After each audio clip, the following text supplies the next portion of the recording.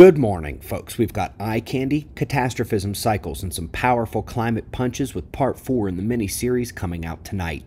We are, of course, starting as always over at spaceweathernews.com, and we find the last 24 hours on our star mostly quiet. Minor motions only as the southern coronal hole swings through. Solar wind and geomagnetic conditions are quiet. And the active region of note today is incoming on the south. This one crested into view as a surface magnetic complex and has since developed umbra. Eyes on her today. Let's go right to a record star. They say they found the fastest spinning white dwarf, completing a rotation in only 25 seconds. They say it's tossing material from a partner rather than gobbling it up, much like the other colliding wind binaries that we've seen. This one is about as extreme as it gets, and there is not yet any concept for why some stars eat their meals and others start a cosmic food fight. But speaking of which, they say one of the eaters was scoped as well, a powerful star pounding its partner with X-rays while feeding off of its material.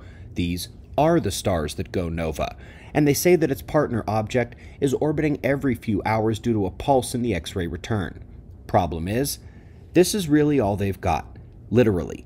This is the image in X-rays that is telling them literally everything they think they know about it. This is the sort of science that ends up changing years down the line when they get a better device to scope those same regions. Folks, this catastrophism story is super cool. It's looking at a period about 96 million years ago in their geologic time scale, but they're seeing all the familiar cycles, even way back in time. They see the centennial and millennial solar cycles, super flare and grand minima. And folks, once you get back past about 50,000 years, the best you can really hope for is that they peg the 12,000 year cycle somewhere between 10 and 15,000 years. Best approximate hope, and here they said a more than 10,000 year cycle was exceptionally pronounced, resulting in major anoxic swings and deposition in the oceans, abrupt, sudden, and extreme in the long solar cycle. They peg all the cycles seen on the sun.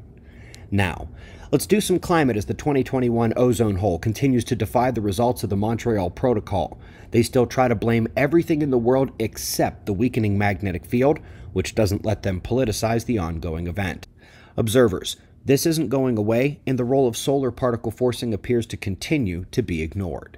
Up next, it's an outstanding work on the complexity and development of the geoelectric field during severe geomagnetic storms.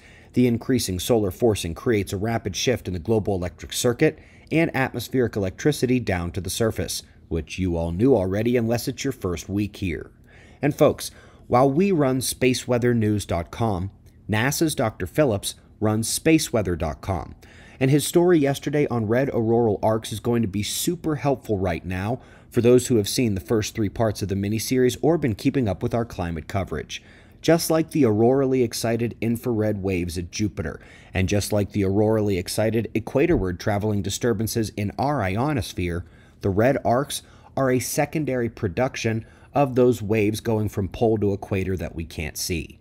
While not as fast or as beaming, the red arcs also go from polar region towards the equator, and it's the closest the human eyes can visualize the solar forcing process on Earth in this way.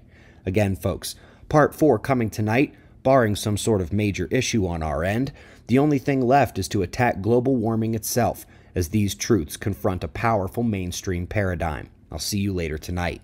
And we greatly appreciate your support. Online store will be closing for the holiday break in December. Last chance to get our textbooks, children's books, and more. otf.cells.com. We've got wind maps and shots of our star to close. Subscribe and we'll do this all again tomorrow. Right here, but right now at 6 a.m. in the new Valley of the Sun.